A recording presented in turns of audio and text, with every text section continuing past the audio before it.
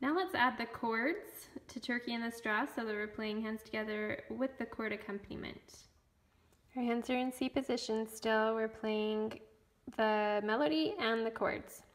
Mi, re, do, do, do, mi, fa, so, so, so, do, re, mi, re, do, re, mi, re, mi, re, do, do, do, mi, fa, so, so, so, do, re, mi, so, so, mi, do, re, mi, re, do.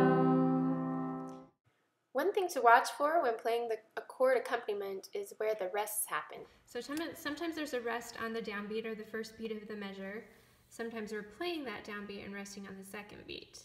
So watch very carefully what your left hand is doing. Let's just do only the chords this time and sing the melody and see if we can get it just right. Mi, re, do, do, do, mi, fa, so, so, so, do, re, mi, re, do, re, mi, re, do, do, do, mi, fa, so, so, so, do, re,